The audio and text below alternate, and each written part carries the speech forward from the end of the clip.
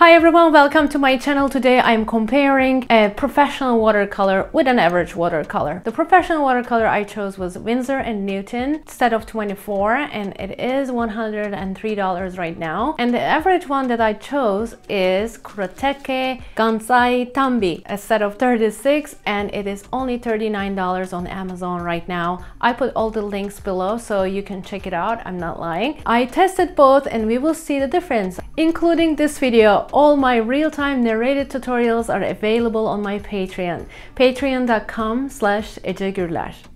If you're ready, let's paint this beautiful bird. I think it's a toucan from Venezuela. If you know which bird it is, also please share in comments.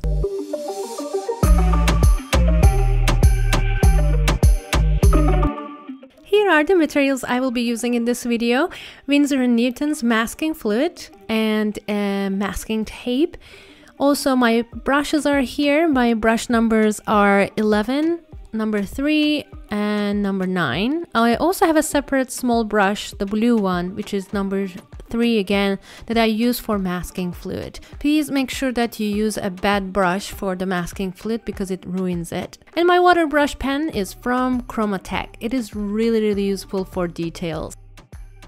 I started with the background applying wet on wet method.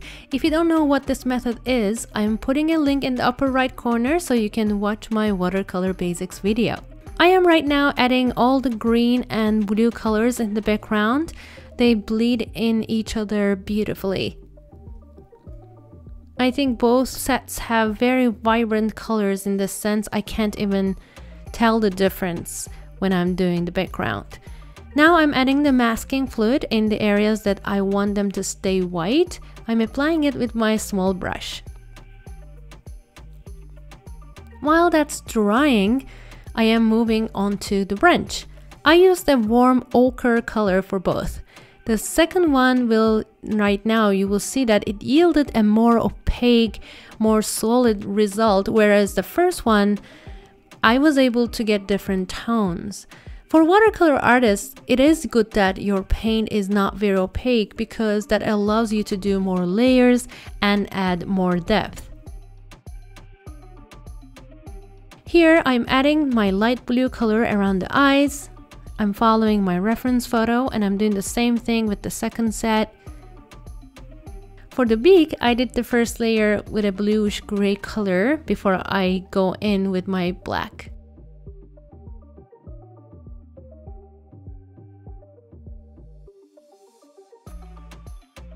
Before I moved on to the chest area, I made sure the background was dry. You can let it dry there or you can use a blow dryer just like I did.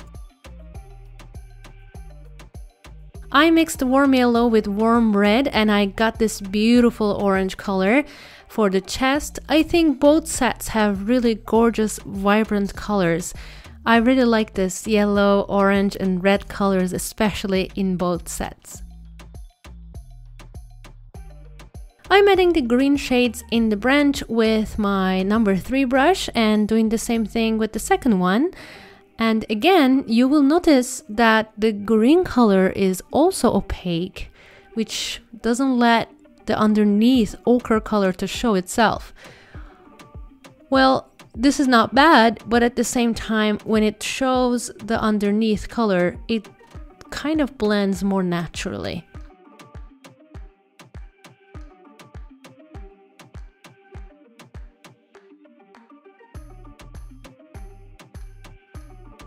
I will continue with the background. I'm going to add more green and then more blue on top of it. In terms of bleeding and blending, I think both sets did a great job. They are equally easy to blend and also they dry around the same time, so there's no difference there either.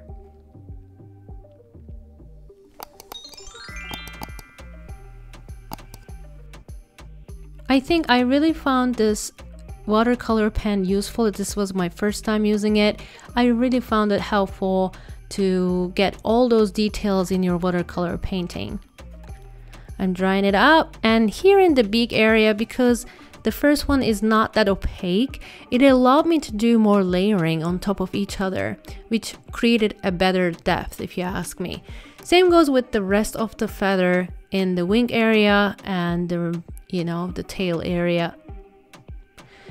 Here you see on the second one, because it's really opaque color, it looks very unnatural. So I'm gonna try to deal with that and try to make it more realistic by adding more layers.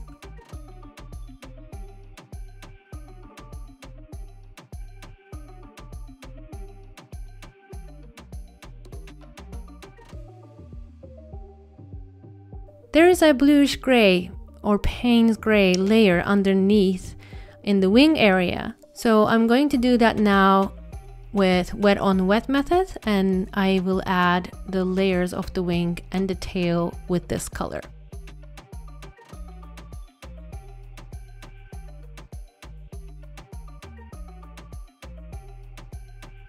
The tail has some beautiful violet, so I mixed red and blue to create that color. If you realize, this violet color bled on the left into the gray a lot more than the right one.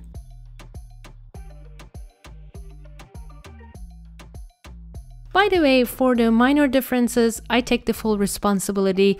With watercolor, sometimes the paint tells you where to go and what to do, and sometimes as an artist I can make mistakes and I can do one side different than the other one, so I apologize in advance.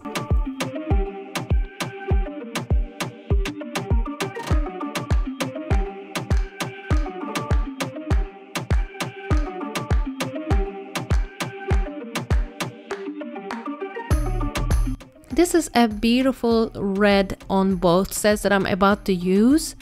So I am using the bright red on both sets to do the chest area. And I think you will see that right now I'm applying around the tail area as well. They are both equally beautiful. Speaking of mistakes, you will see now that I added too much water on the first one in the background, and honestly I think I made the green color too dark by mistake. So as you can see, mistakes happen and I will fix it, but when you are comparing two paintings, please take this into consideration.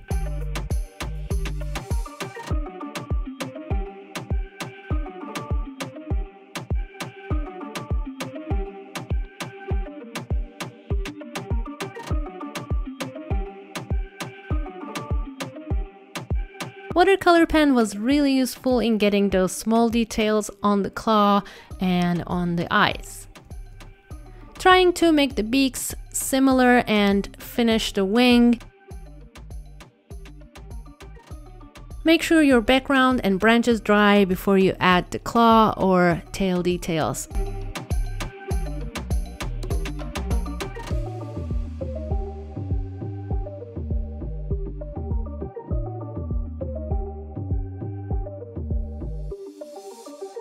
After I add all these details with my watercolor pen and fixing the wing, final layer of the wing is added.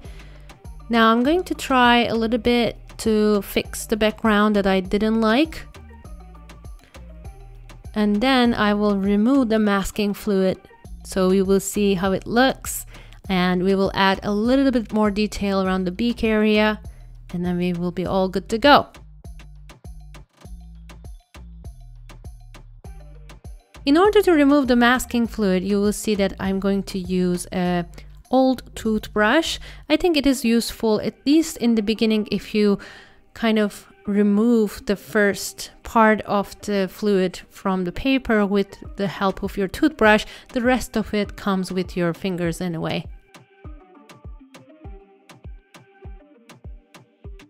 It looks beautiful. I add all these tiny details around the beak and eye with the help of my watercolor pencil.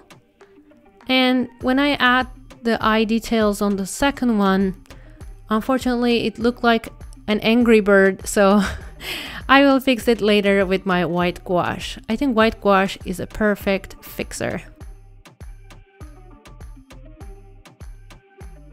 Now it's time to do the leaves. I mixed cool green with cool blue, and by adding one more over another, I tried to give different shades, different tones. Here you see that, again, the first one, when it dries, it shows the underneath colors. But on the second one, you will see the colors of the leaves are pretty solid. You can't see much the color underneath.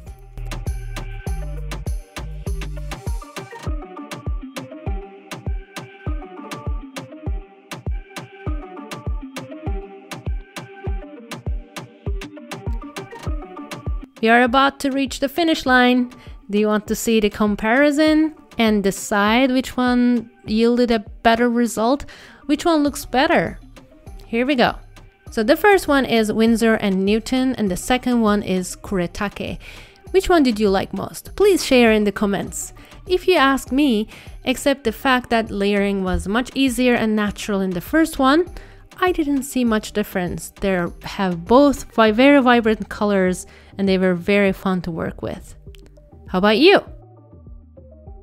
See you in my next video.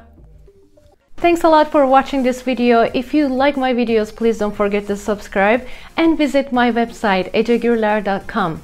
Stay with art and love.